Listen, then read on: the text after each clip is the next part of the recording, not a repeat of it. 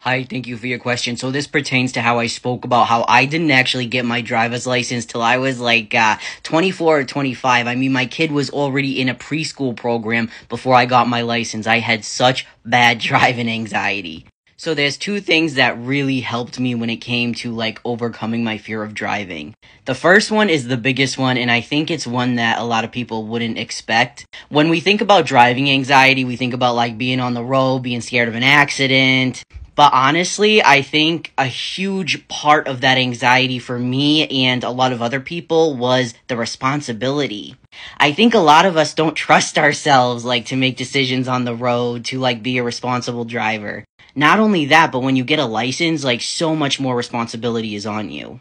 I mean, at this point in my life, like, my son was needing more appointments, he needed to ride to school every day, but I always had family with me to help me with that. And I knew that getting my license would not only put that on me, which I get it, he's my kid, it's my responsibility, but I'd be alone, and that was really scary. Like, I'd be the only one in charge of my son in the car, and all of that, work would be on me, all that effort would be on me, and that was scary to think about. Also, I honestly just didn't trust myself compared to other adults. I know that sounds crazy because I was an adult and I had been an adult at that point for quite a long time. But even though I was like a competent and capable adult, I just didn't see myself as, I guess you'd say trustworthy, driving a car and having all those responsibilities. Which is silly because I had so many responsibilities in other areas that I excelled at.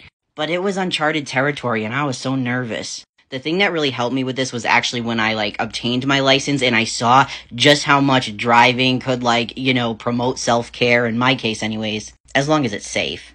I found like the serenity of just going on long car rides by myself, not having somebody looking over my shoulder. It was way more peaceful than when I had someone teaching me how to drive. I mean, I love my parents, but it's much better when you're on your own. I was so scared that first drive on my own, but it ended up being so peaceful.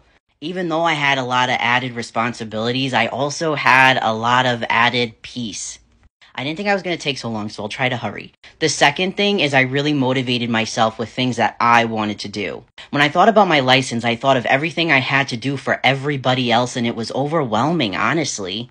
Yes, I love being a parent. Yes, I love being close with my family, but we don't always love doing what we need to do in those positions, you know what I mean? So I thought about how I don't have to listen to NPR and jazz music. I can listen to Boozy Baby. I don't gotta go convince someone to go get me McDonald's. I can drive down there myself. Little things like that motivated me so much. It made me see it from a different point of view. I hope this helps.